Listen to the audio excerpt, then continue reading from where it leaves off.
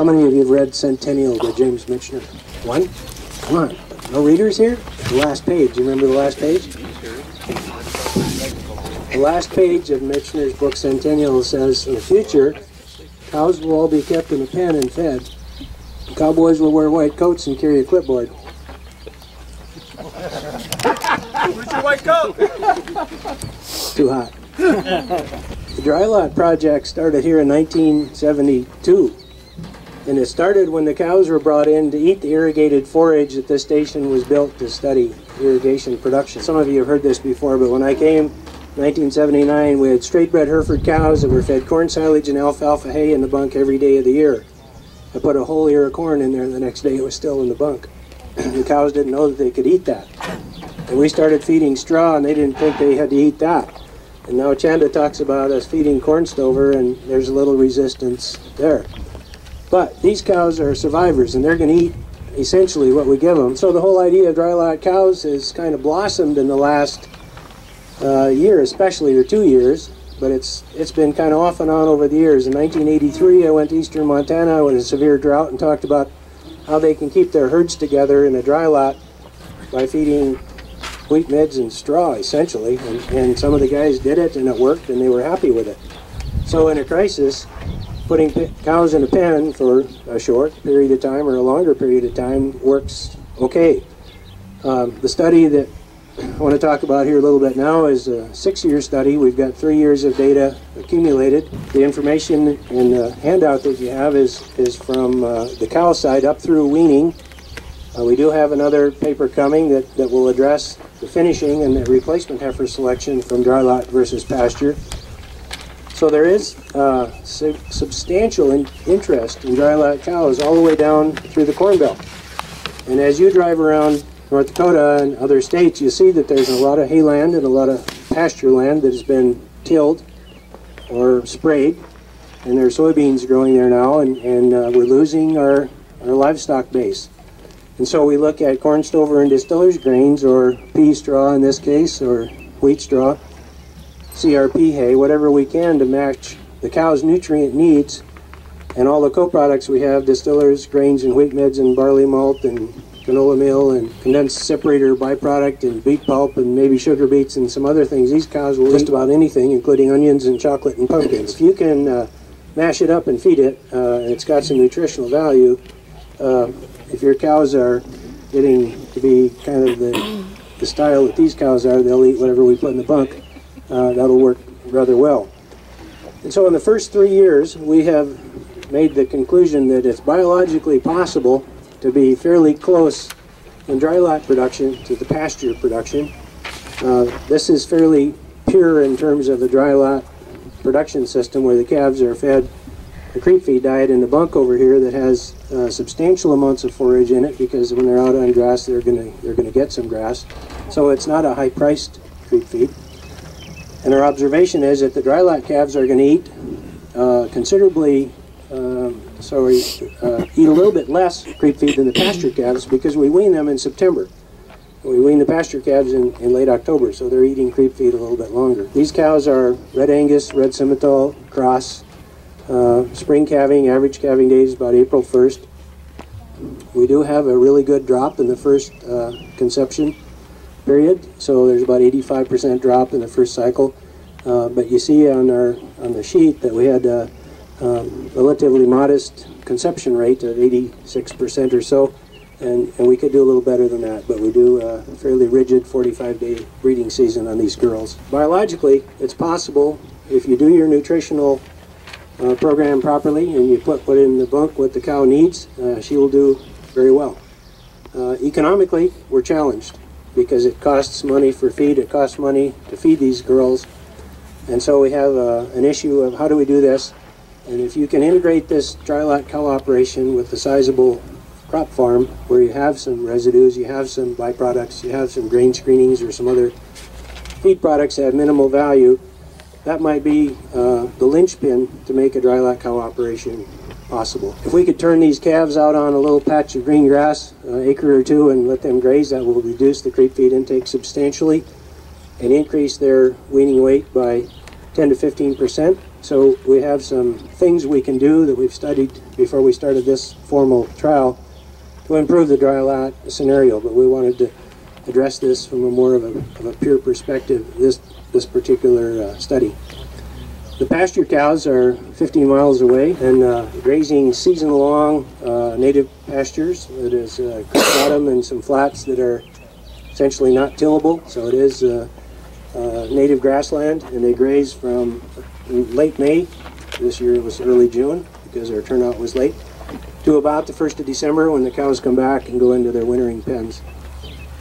So you look at the numbers on the sheet there, and you know we're a little behind on the Drylot side for pounds. We're a little higher on the cost of feed. So we got some things that we really could do to improve that. But you know, Drylot isn't all that bad. You're paying your farming enterprise for the feeds and the forages that you're gathering up, and the corn stover certainly is one of those. The corn stover issue in this part of the country probably has some challenges because crop guys want to leave as much residue on the field as they can. Farther south in Iowa, where there's corn on corn or corn beans, the residue becomes a little bit more of a problem, and they don't mind having some of the residue come off the field. Well, the best way to use the residue is to graze that in the fall. But then you've got the summer window of time where you don't have pasture and you want to do the cows, and so we think it's essentially you harvest some of that residue, some of that stover. And one of the approaches that we're working on in the future is to look at harvesting the good parts of the corn stover.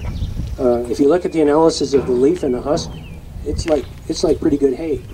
And then you look at the cob and the stalk, you know, and that's kind of like the plywood fraction. You really don't want to have that gathered up if you can help it. And so if we can gather the husk and the leaf, that amounts to about 30-35% of the plant material. That's about what the crop guys are willing to let go. We've got the best part of that plant. And how do we get that off the field? Do we follow the combine with a baler and just pick up that combine stream? Neighbor up north has an all-crop header. So he cuts the corn plant down about a foot high, and it all goes through the combine, and he bales all that material, and it's half ground and shredded. Problem is we don't have any all-crop headers left in the corn industry to speak of. You have to drive your combine too slow, so nobody wants to run an all-crop header. The idea of using corn stover as a base forage, I think, is valuable. The work being done in Kansas and Nebraska with adding hydrated lime and grinding it twice and adding moisture to 50% looks really, really good. But it's a lot of fussing around. It takes some time and money to do all this. You got to pack the stuff. It creates heat, breaks down the lignin, but it's a much better feed. Is there a commercial system that could be developed that you could drive into a yard and put the corn stover in the tub and grind it all up and add the moisture and add the hydrated lime and come out with a product that would go into a bag, and the processor would drive away and you'd end up with a good supply of high quality feed for your cows? Not yet, but some enterprising entrepreneur could come up with that. I guess the bottom line of our Drylot research is that if we look at the equivalent cost of producing calves here in the pen, and what that means in terms of pasture rent, we're paying $43 an acre equivalent for pasture rent. Now, I don't know how many people are paying $43 an acre. I do hear stories that there are rents in that $35 to $40 range, so we're awful darn close. And if we can improve on our Drylot performance a little bit, cheapen up our rations here, we're going to be very competitive economically. And part of the chemistry of all that is the manure from a Drylot cow for the summer period in our study from late May to late September is worth about $60 a head. That's extra fertilizer that you're getting out of the cow from the feed, and you compost that, you stack it, you put it back on the field. That's equivalent fertility value. So I think that has some merit in giving us some positive feeling about putting cows in a pen and keeping track of where that manure and those nutrients go. So I believe that we have some work to be done here yet, but I think we've got some things we can talk about that look fairly promising. So, any questions about the Drylot? You were talking about, before you started, with putting lime on corn stover. I have a good friend in Iowa that they didn't get a very good corn crop. So they were talking about, instead of doing silage, they did corn stover and added some sort of supplement to it to make it like silage. Is that something that's possible around here, or cost effective, or how's that work? I know you have to add 5% calcium hydroxide plus 50% water. And I don't know what the calcium product costs, but if that might be what your colleague did to increase the value of the feed cost, I can't tell you.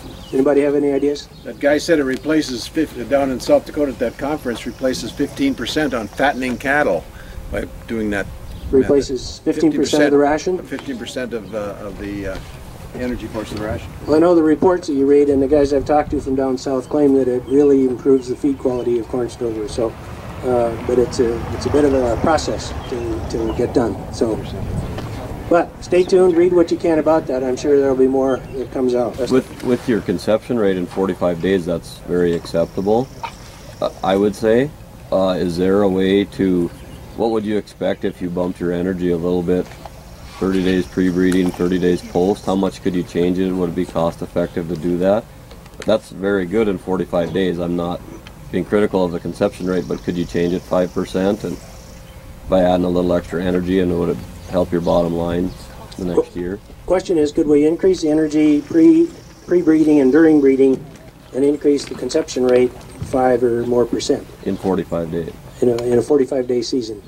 Good thought.